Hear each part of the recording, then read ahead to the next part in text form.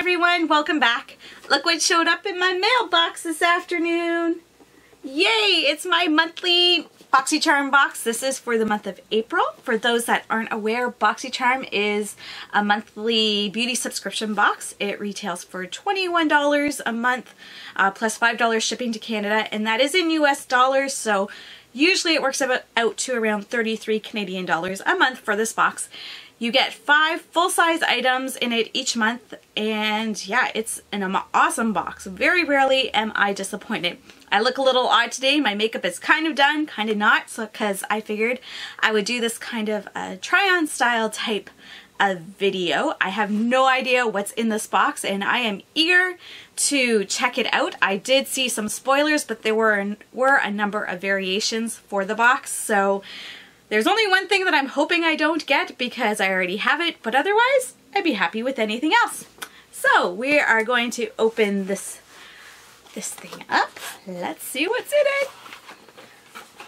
We have our Boxycharm card, and they changed it this month. Usually it's just a card front and back, but this month they've done like a longer version of it. So I'm not even going to look at it yet because I want to see what's in my box. Okay, so the first thing I am pulling out is the Brow Gal by Tanya Crux, and it's the Instant Brow Hair 02 Tinted Brow Gel with microfibers, and it is the brown one. I am happy for this. I have seen a few people, one person who had really dark hair, she got a blonde one, and then I saw someone who had lighter hair get a dark one, so I'm glad that I got just plain old brown because that should work out great for me. I'm just going to put it to the side, and after I go through the whole box, then I will try them out and put those things on. Let's see, what else do we have here? We have the Adese High Definition Liquid Lipstick. And open it up and see what color it is. It's this packaging here before I, wrecked the box. Ooh, it's a pretty color. It looks like this. And I don't see a shade name on it anywhere. Maybe it'll be on the card. I'll look afterwards and see. Sweet. Okay, we have the Tartist Pro Glow. This is a liquid highlighter. Open it up. Ooh, it's so exciting. It's like Christmas. Liquid highlighter. Does it say? Oh, and exposed. Good. I was hoping to get this color. Yeah, liquid highlighter. Exciting.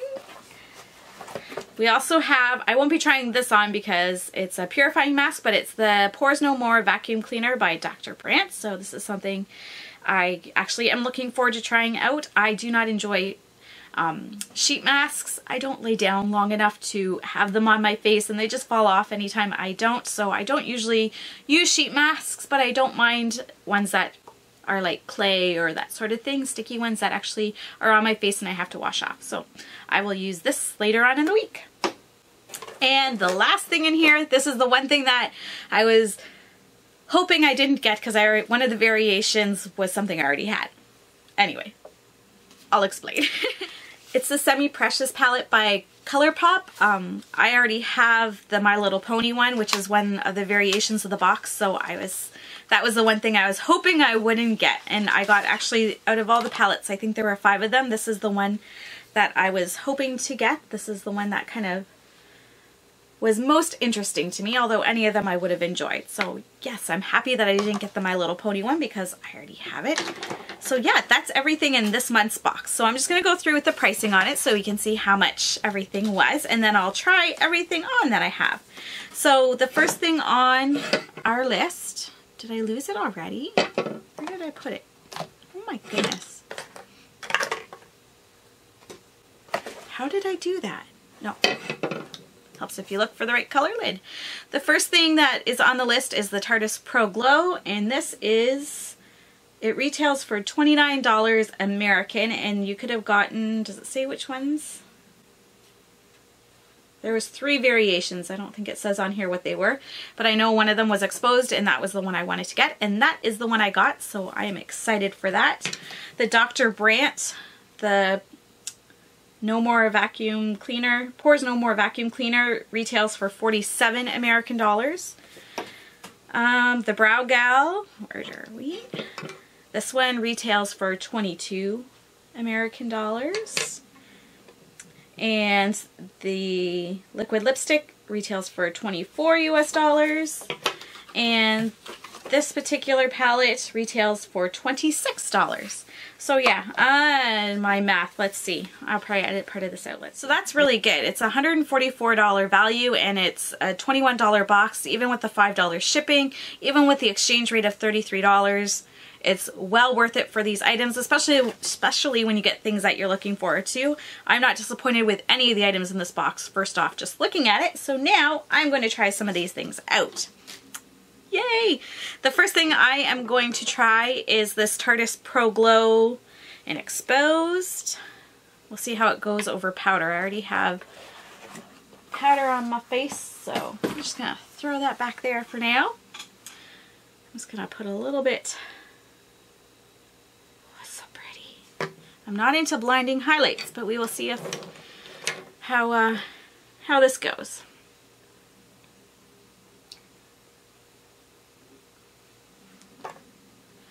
Blend it in. Is it going to take off? Well, okay, first off, it's like a streak on my face. It is not. I am not. This is kind of a bad idea, I think. It is not blending in well at all. It just wants to stay a streak on my face. I don't know if you can tell on camera or not, but it does not want to go anywhere. It's like down and stuck. Perfect. So we're just gonna keep dabbing and dabbing. It'll look like I got punched in the face by the time I'm done blending this out. Oh, sorry, blinding people. Okay, now I don't really want to go and do the same thing on the other side, but I kind of want it to match a bit, so I'm gonna do it a little different. I'm gonna put it on the sponge. I'm going to go from there. This is worse. It's all splotchy. At least before it was just a streak. Okay, so I'm going to try this again another day because just to start, this is not easy to work with at all. Oh my goodness. I expect that if I would put it underneath my powder, it probably would blend out better. It's not lifting my powder or foundation up, it's setting so fast that I can't blend it. So either that, or if I mix it with a foundation, or I put it on before my foundation and then my foundation, yeah, so if I put it on before my foundation, meaning my foundation is going to be on top of it, it might just give a subtle glow through it. This side is actually blending out a little bit better now. I like the color. Yeah, this one blended out nice now. I don't know why this one, maybe because I went in with my finger. I'm going to just try and fix it. See if we can get it to blend out a little bit. Oh wow. That might not have been a good idea. Oh, we're not starting off good with the try-on, are we? But there's one thing about makeup and me is I am determined to make things work. I will find a way before I call it complete trash and say it's garbage. So there's a few other ways we can make it work. I think this side actually blended out pretty nice. It's not too bad. So I think you just have to go in with a really light hand and either on a sponge right away, putting it on my finger and then pressing it onto my cheek like that. It seemed to set it really quick. I'm not sure why. But we're blending it out a bit. We'll put some powder over top of it. And so, I'm not sure about this. We will try it again. I don't hate it. I like the color. I just don't like how it was very difficult to blend out. But there are ways around it, so I will work on it and see if I can get it to work for me. Now, before I go on, I'm going to set that just with, this might be asking for more trouble, but I'm just going to set it with some regular what's it called? Highlighter. That's the word. Maybe it'll blend out a little bit. You know, it's not looking as bad now. Okay, so it's a bugger to blend out. I don't know why it was so challenging on this side, but it didn't pick up my powder or my foundation or anything. Like, it went over it okay. It was just really hard to blend. So I'm not sure if that was just user error on my part. Maybe if I actually read the packaging. It doesn't give instructions on it. Maybe if I look it up and see what it says to do, that's what I will do before I hate on it too much. But yeah, I blended it out. It's not super awful now. Me and my like wacky slap it on.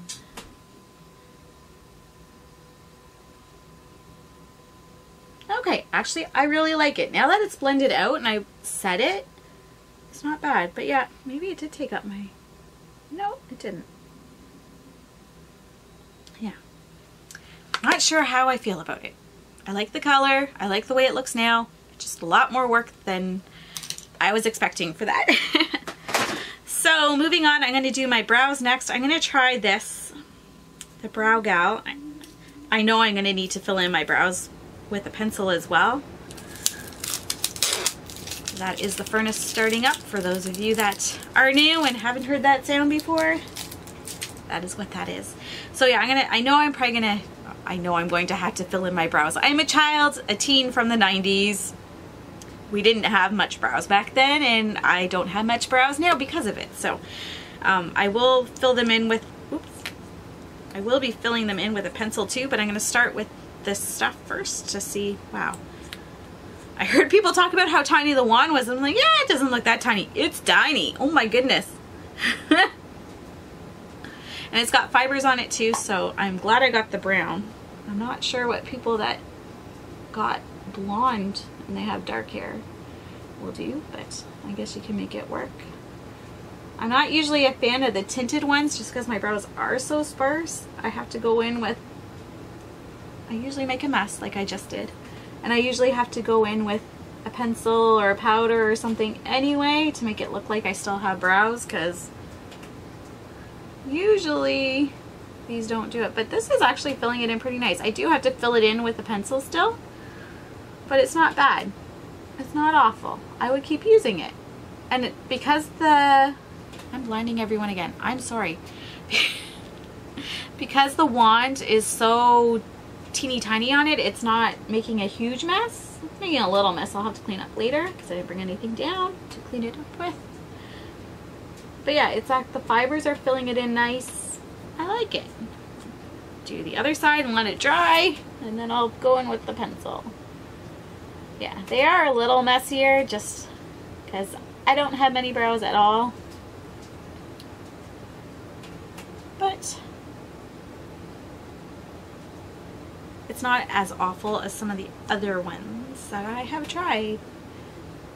Yeah, like I said, I usually just go in with a pencil and then I use a clear gel just to keep everything in place. I am making a hot mess with this. Oh my goodness. I'm going to stop there and just let it dry and hopefully it flakes off. Okay, what are we doing next? I'm going to let the brows dry.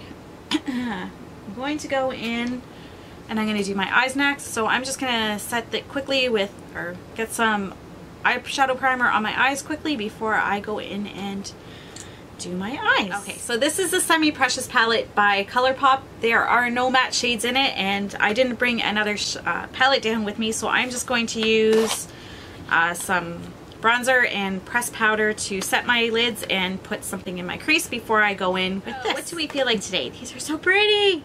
Oh, I love that green. Ooh, I probably shouldn't have done that. I have a burn on my finger. So I think I'm just gonna go in with this mostly on my lid and then deepen it up in the corner with this shade and maybe under my lash line as well. I'm gonna keep it kind of simple today. Okay, let's see how this goes on the eye. Ooh, this is going on really nice. I don't even feel like I have to wet it or anything. It's just going on really, really pretty.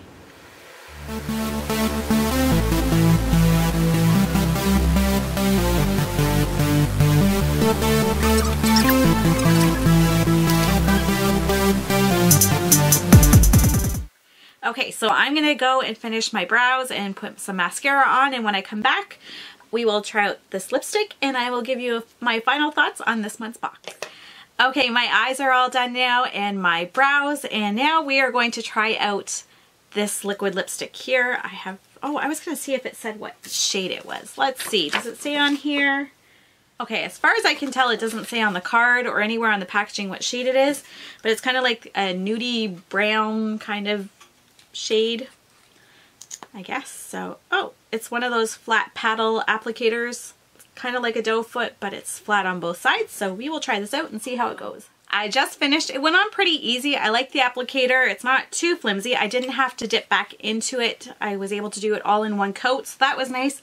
It is kind of sticky right now for a liquid lipstick, so I don't know if it's more like a Too Faced Melted Matte where it doesn't dry down completely. Either way, I don't mind it. I don't mind a drying one as long as it doesn't make my lips look all crepey, and I don't mind something that's a little tacky because they're usually more comfortable to wear. So I will update on when I'm editing. I will add in a thing and let you know if it actually dried down or not, or if it just stayed tacky the whole time. But I don't mind it. It's not uncomfortable. It's not super sticky to the point where my lips are sticking together when I'm talking. And it's not dry, at least at this point. So that's good. So I'm going to go through each item here and start with the lipstick. I like it. I like the color. I like how it went on. We'll see how it wears. And as a first impression, it went on nice. I'm not disappointed. Pardon me. The Tarte Pro Glow. I like the color on it. It took a lot of work to blend this out. I'm going to try it in different ways. I don't know if it's something I would reach for all that often. Maybe in the summertime more if I have a tan and I'm not really using foundation and that sort of thing. It might work better. I don't know.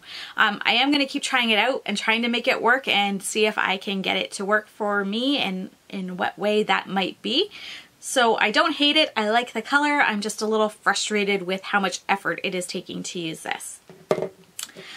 This vacuum cleaner, Pores No More vacuum cleaner, I'm looking forward to using it. I have no idea. Actually, you know what? I'm going to open it up. It's sealed. Let's see. Is it white? Is it clay? Okay. Oh, it's got, oh, it's turning blue.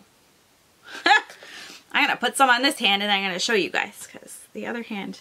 So it goes on white and it has like these little blue beads in it. And then as you put it that, it turns blue.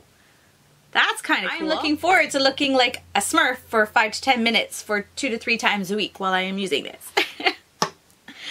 The Semi Precious palette, I loved it. It blended out nicely. It's beautiful colors.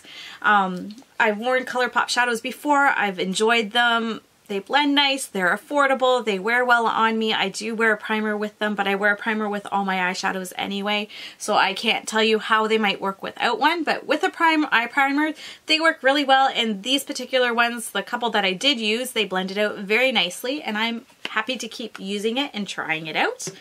And yes, this is the last item, the Brow Gal Instant Tinted Brow Gel. This wasn't bad. I put it on before I put my pencil on, and the only reason why I did that was so I could see how it actually worked on its own. Normally I would put a pencil on first and then put a gel on afterwards. So it was a little bit challenging to get my pencil on. It was the gel was starting to flake off and it was going kind of clumpy. And so I would say if you are going to use this, I would definitely put on your pencil or your powder first if you are using that before you put this on. If you're just going in with this and nothing else, you should be fine. But yeah, if you are putting a different product in to fill your brows in, it's best, I think, to do it first and then put this on afterwards just to set it and fill it in even more. But it worked nice. I'm looking forward to using it again. It was a little messy, but it wasn't as messy as some of the other ones because the wand on it, the little bristle wand thing on it is really, really tiny. It's tinier than the Benefit one and some of the other ones that I've used. So it was user-friendly for that, but it was also a little messy just because I'm messy when I put the stuff on, I guess. So who knows? All in all, I have to say I am really liking this box. I like everything I got in it. I'm looking forward to using it again. These two things are kind of a challenge for me, but I am up for the challenge and I'm always trying to make things work. That is one thing I enjoy about makeup. I am not one to quickly throw it down and say it's garbage. I am one to try and make it work, and I will let you know in a future video if I am unable to make these work in any way or how I did make them work. Like I said with the brow one, I'm pretty sure if I went in with my pencil first or my powder first and then applied this afterwards, it would have been much better and much easier and probably less messier. But as for this this is going to be a bit of a challenge. We shall see. We shall see how this works. And that, everyone, is my Boxycharm for the month of April. Again, it is $21 a month plus $5 to ship it to Canada. That is US dollars, so the price will actually fluctuate for you if you are in Canada, depending on the dollar. I have never been charged duty or anything like that on any of these boxes. Sometimes they're held up in customs for a little while. This month it wasn't. Let me know if you get Boxycharm and what you received in this month's box. And if you have any questions, just let me know in the comments below. Thanks for watching, everyone. Bye-bye.